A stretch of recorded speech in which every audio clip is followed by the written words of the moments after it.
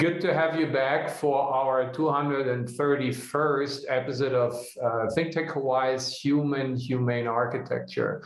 And we're broadcasting live again from our trans-cultural triumvirate triangle, although we're currently missing one leg, who is DeSoto Brown, who is rushing to his Bishop Museum, and we don't want him to repeat his legendary rollover in his bug beetle back then. So drive safe, DeSoto, and we will speak on behalf of you because we can't add you to the show while it started. But the other location we have is with our legendary legacy leisure legend, Ron Lindgren, in his Long Beach, California. Hi, Ron. Good to have you back. Hello, Martin. It's great to be back. Good. And with me, would you wish so, back in Munich, Germany, and talking about mid-February. Our temperature is a little weird because only in Honolulu, it's where it's supposed to be in the, I think, 80s or in the low 80s. And you have what? 90 degrees. Looking forward to a very hot Super Bowl Sunday. All right, and we have 55 here, which is too warm for mid-February. It's supposed to be cold here. So something is going on, which might be, unfortunately, climate change. So we're gonna wrap up, Ron, basically critiquing the most recent high-rise rental development in Waikiki, and which prides itself to be the first one in 2 decades. And for that, let's get the first slide up, because what else has happened ever since last week's show? On the top right, what is that? We have our consultant, our exotic escapism expert having an event, right, Ron?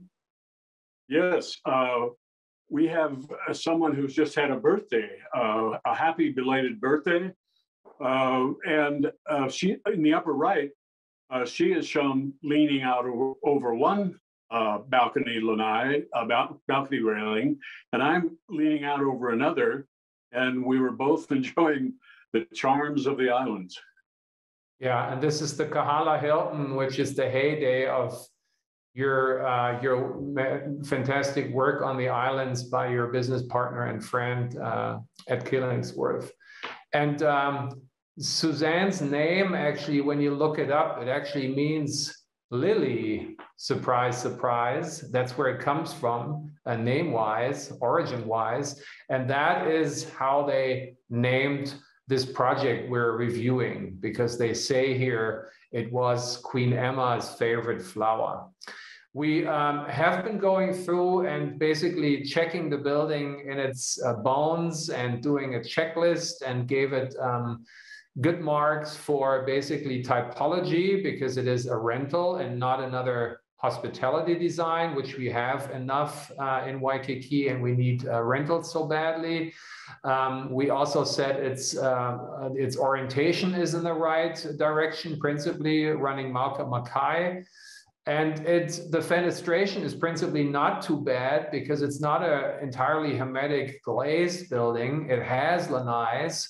But then when you look deeper into it, we had some criticism. And the pictures at the bottom basically are me making up for correcting what I've said, because I'm still working on the conversion of inch and meters on metric and the other one. And as Ron said, only if you worked for on government projects, you needed the metric. Otherwise, you guys got stuck with the inches. So what I meant to say is that my Waikiki Grand Lanai, which you see on the left, is probably like 3 to 4 feet, so 1.2 meters approximately, while the ones on the bottom right, which are our treetop apartments here back in Germany, are significantly deeper. They're up to like 2 meters, which is approximately 6 feet. And you were saying, Ron, that only that qualifies it to be a real lanai, right? If it has sufficient width. Yeah, I think it's fair to say that lanai is actually a room that is outdoors, large enough to furnish. Anything less than that, to me, is just a Romeo and Juliet balcony, whose only purpose is to provide a place to turn around and wash the glass. Or at the Līlia, to tinker around with the through-wall air conditioning units, which are rather distressingly visible. That was part of the design of this apartment complex. And that sort of wavy, continuous balcony, again, is not does not create lanai spaces, as we would like to see all people in Hawaii be able to enjoy. Yeah, and for that, let's go to the second slide. And our producers, Max and Michael, magically, wizardly brought DeSoto in, so he didn't roll over again on H1. So we're happy. Hi, DeSoto. Good morning. Hello. Good to have you back. Okay, Ron. So since we kicked off with this in our volume 1, and I did it on my own on behalf of us last week, Ron, please share with us your additional observations above and beyond what we had said when we look at the building here at its entirety again. Yeah, one of the things about Līlia that makes it so important is that it is, as Martin had said earlier, in decades, there just haven't been any rental apartments, new rental apartments available. And here there are well over 400 that will be available. Questionable whether they're affordable. Small units that really are just a studio go for a little over $2,000 a month. 1 bedrooms, 1 bath go for in the mid 2000s. And then the 2-bedroom units, and there are quite a few of those, go for just slightly under $3,000. $3,000 seems to be the number not to cross in Honolulu right now for a 2-bedroom unit. And we're looking at high-rise living, both to buy and to rent. And we'll be talking a lot more next week about just the costs of single-family housing in the United States and what a crisis that is. Affordability. It's really sad to realize that many people in the lower income levels spend so much on their rent every month because it's just that expensive that what they have left over after they've paid those rather large rents is maybe $400 or $500 for the rest of the entire month. That's really tough. In fact, it isn't enough. It isn't enough to feed a family of 4. And so food insufficiency grows, and that also grows towards homelessness. Renters all over the United States are facing onerous raises in those rents. In fact, just in the third quarter of last year, rents all across the United States jumped up an amazing 10%.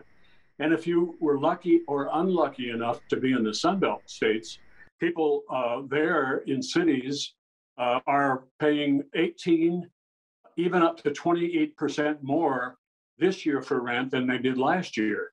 And those in Miami, amazingly enough, had a year-for-year increase in rent of 49%.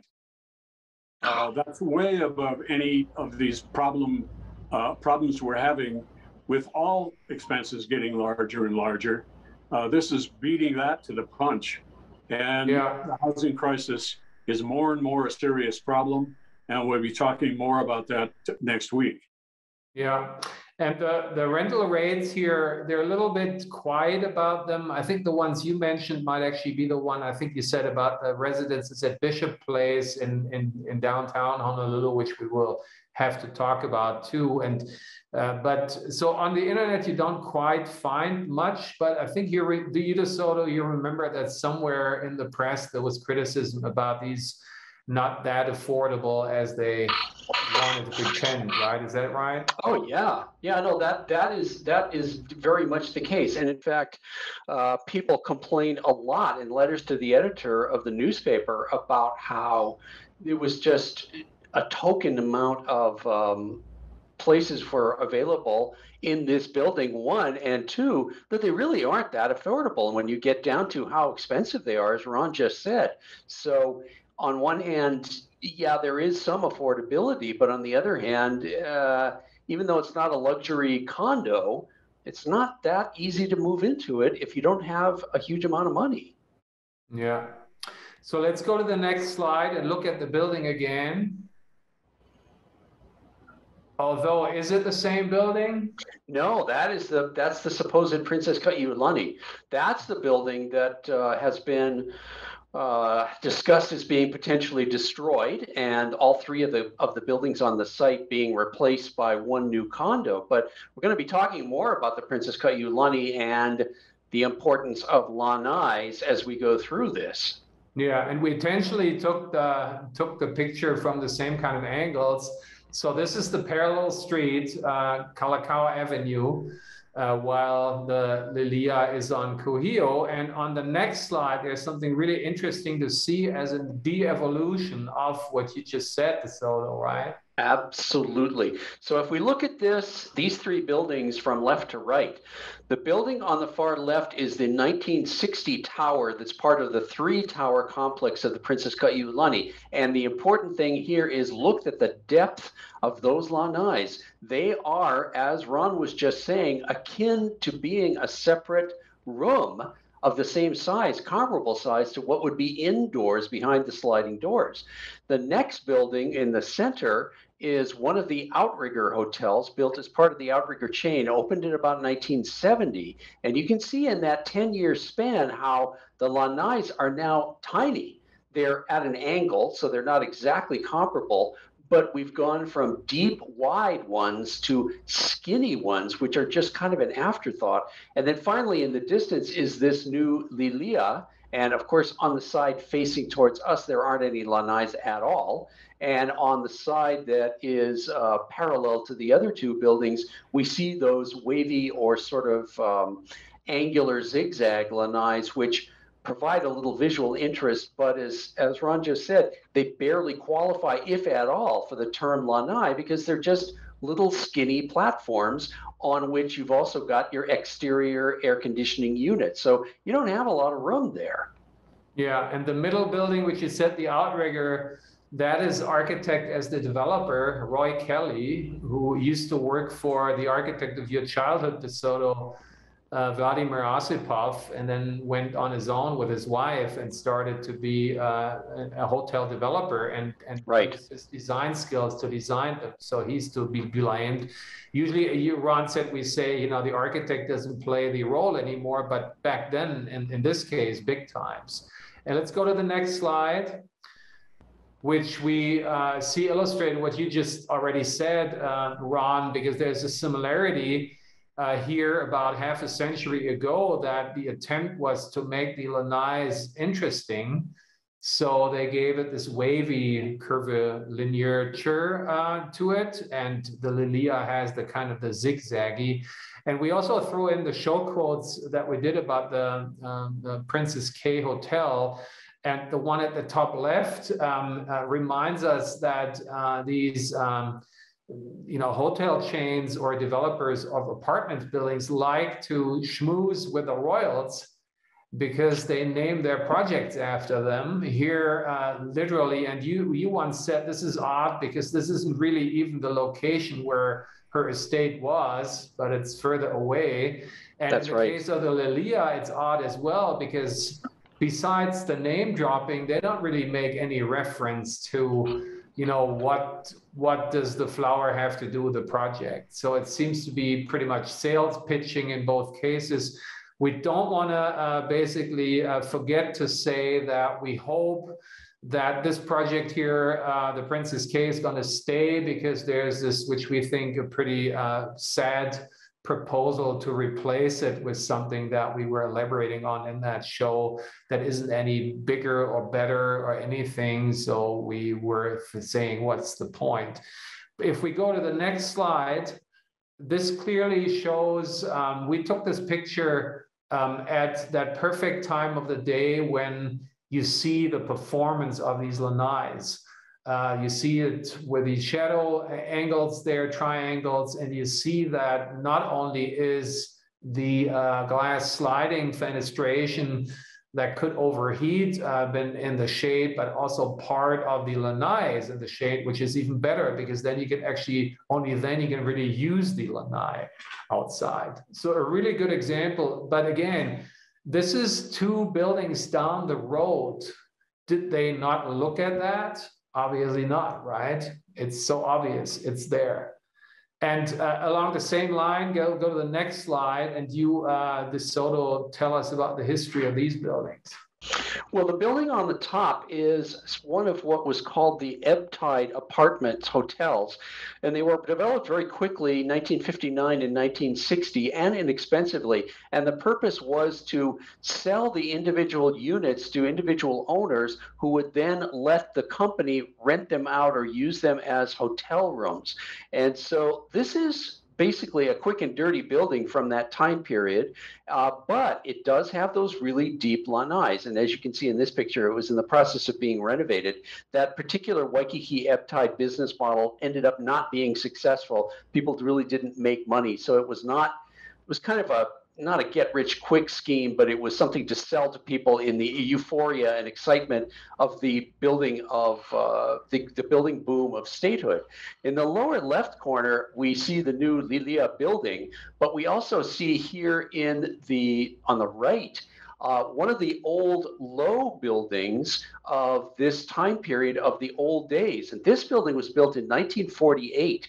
And of course, it's easy breezy. It has absolutely no air conditioning, but it's also got this very wonderful touch of individually made unique railings, which have a breadfruit or ulu tree theme. So the leaves on there are all custom made, and on a low budget building, this is something you could never even think about doing today, but it was affordable back at the time when this was built, again, in the post-war boom in 1948.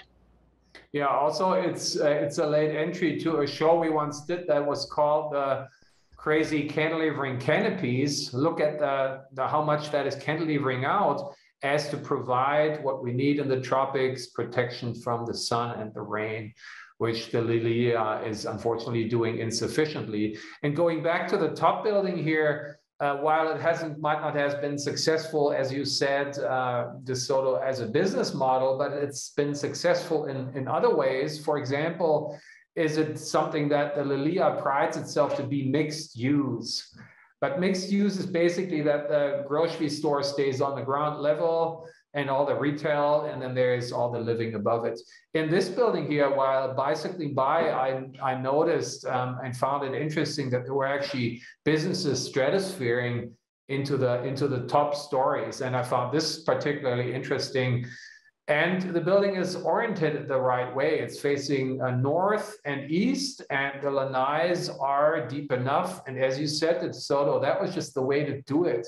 One was generous, even in very sort of dry cut developments like that. This is not an exclusive development, right? That's rather quick and dirty and cheap. But it was generous as far as that lanais were just the attitude of the time. And now at this point, we took this picture about 4 months ago. It seems it was under remodeling. It's indicated because they boarded it up. And this boarding it up gets us to the next slide. So here we see the Lilia's plinth, the retail plinth under construction, and it's boarded up as well. And we kind of find it ironic that the material, of course, these sheets of plywood aren't local. They're shipped in from the mainland likely, but wood we have on the island, and we've been talking a lot about how one could reinvigorate sort of a wood industry on the islands. But here it's only used for these temporary purposes of construction or hurricane protection or COVID boarding up, as you did pictures DeSoto, where they didn't want the vandals to, break into the stores. While the invasive stuff, as glass and other materials that are not from here, that have to be shipped in, and they're labor intensive and carbon intensive. And so they stay while the wood goes away. And we just want to refer to the top show quotes of Tropicare Rookwood, who had once with his emerging generations investigated in tropical screens. And they came up with these really impressive wide variety of systems that could fold up and down in ways the traditional wood jalousies haven't been doing that. So that's just an encouragement to saying, rethink the way you build and build obviously more tropically exotic. As this getting us to the next slide, because these are people that we just snapshotted while we were doing our scavenger hunting detective work for this show here. So these are the people who live there. These are residents. These are not tourists. This mermaid-looking woman here with her surfboard and the guy with his boogie board on his surfboard, they are the residents of the neighborhoods. And looking at these people, wouldn't you think they would prefer a lifestyle different than, let's face it, the Līlia, even giving it the benefit of doubt, but it's still pretty much the old paradigm of double-loaded corridor with territorialized rooms. That is the model of the past century, right? Or of the past millennium, we have to say. So wouldn't you think it's time for something new? Gets us to the next page, and you tell us what that might be. Well, that's one of that's the latest iteration of the primitiva, and primitivas are the structures which are proposed by your immersion generation students at UH, and in this particular case, we've got this curling, round, ever spiraling upwards structure, which is actually open, and we're going to see how that kind of plays out, what would be like to live in that, and what the advantages are of trying this whole new way of living. Yeah, and to the next slide, this is a compilation, a potpourri of show quotes from a show that we were all part of, and then you guys can go back and look at it in details. But summarizing, it's basically addressing what you, Ron, said.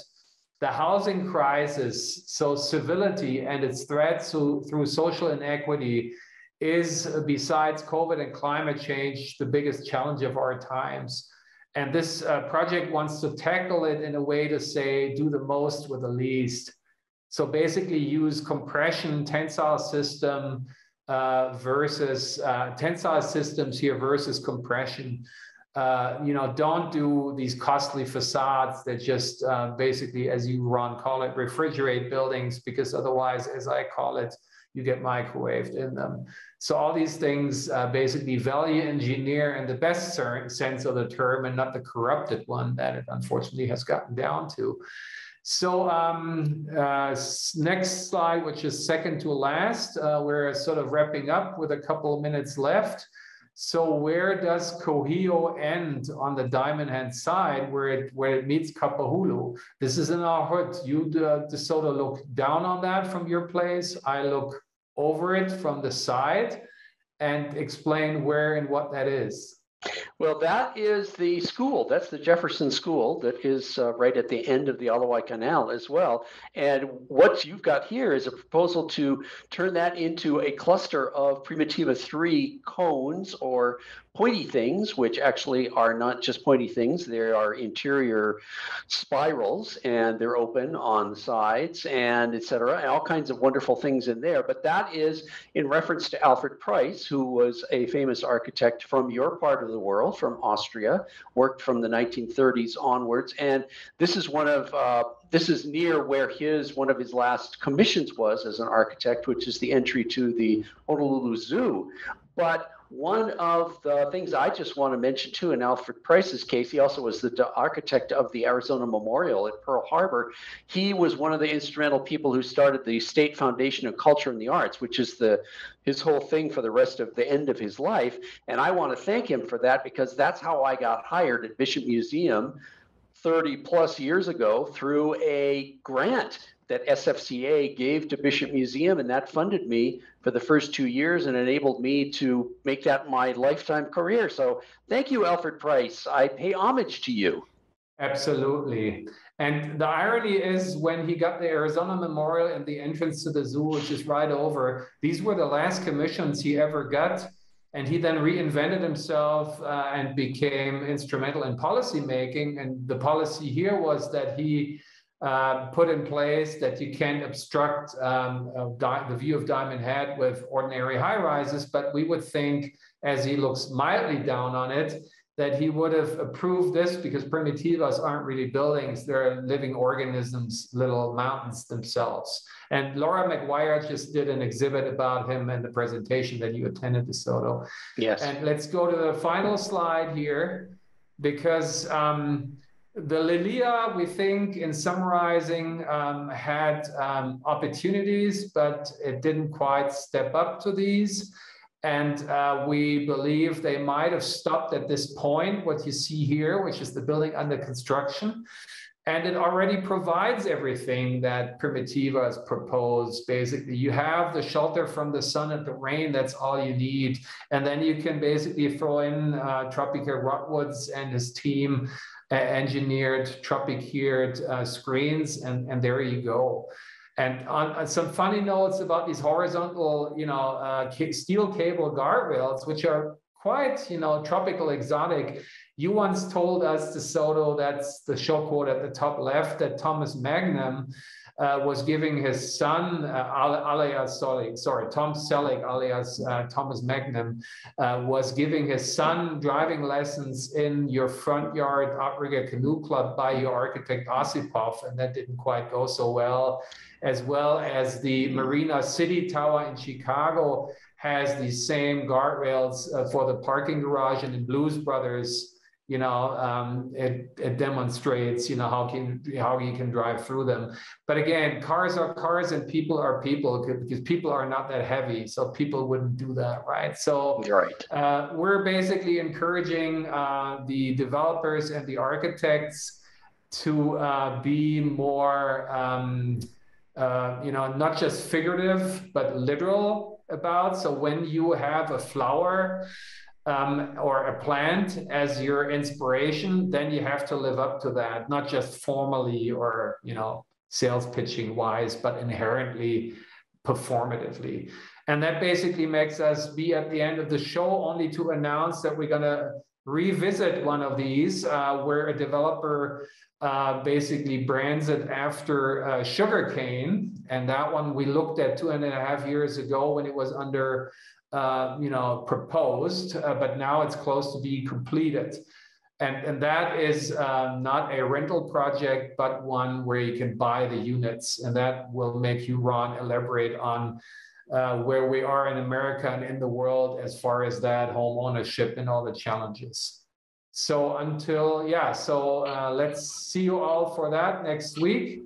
And until then, please stay literally and figuratively easy breezy. Bye-bye. Bye.